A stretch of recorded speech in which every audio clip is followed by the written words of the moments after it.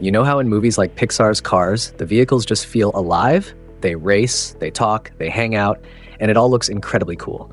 While the stories and funny lines are great, there's a ton of super smart computer work going on behind the scenes to make those metal characters and their world feel believable. Let's pop the hood and see how they pull off some of that digital magic. First things first, before Lightning McQueen can even think about racing, he's got to be built inside the computer. That starts with modeling, where artists carefully build the 3D shapes of everything you see. Every car curve, every building in town, even the desert rocks. Then comes rigging, which is like giving the cars digital bones and controls. This lets the animators actually pose and move them around, making them ready for their big screen debut. Okay, so now we have digital puppets. But how do they make them bump into each other or skid realistically? That's where rigid body dynamics, RBD, comes in. It's basically smart software that knows how solid objects should react when they hit each other or get pushed, based on things like how heavy they are or how slippery the ground is. It's super important for race scenes or anytime cars get close, handling a lot of the little bumps and nudges automatically and making sure things look like they obey gravity, mostly. But here's the thing. Just letting the physics simulation go wild doesn't always look cool or tell the story right. A real crash might be messy or over too fast for the movie, so the artists have to step in and direct the physics.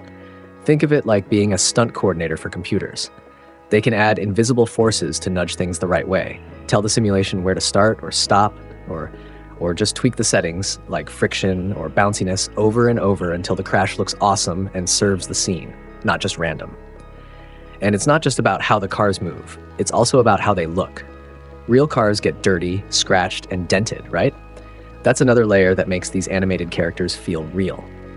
Artists use texturing and shading to give the cars their history. They paint digital textures for things like color, rust, and dirt, and create complex shaders that tell the computer how light should bounce off, making paint look shiny, chrome look like chrome, and rust look rough.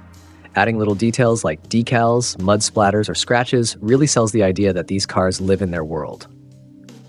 Now, what about those big crowd scenes, like at the races or just everyday traffic? Animating hundreds of cars by hand would take forever. That's where crowd simulation is a lifesaver. They use software where each background car gets a little digital brain with simple rules. Stay on the road, don't crash into others, maybe cheer a little if they're in the stands. The computer uses a library of different car models and colors, so it doesn't look like a clone army. It's a super efficient way to make places look busy and alive without driving the animators crazy. So yeah, making a movie like Cars is a huge job. It's this cool mix of creative ideas and really smart tech. Getting the physics right, even when you have to bend the rules a bit, adding all those little details like scratches and dirt and filling the world with crowds, it all works together. Next time you watch one of these movies, take a sec to appreciate all the amazing digital craftsmanship that goes into making those cars feel so real. It's pretty incredible stuff.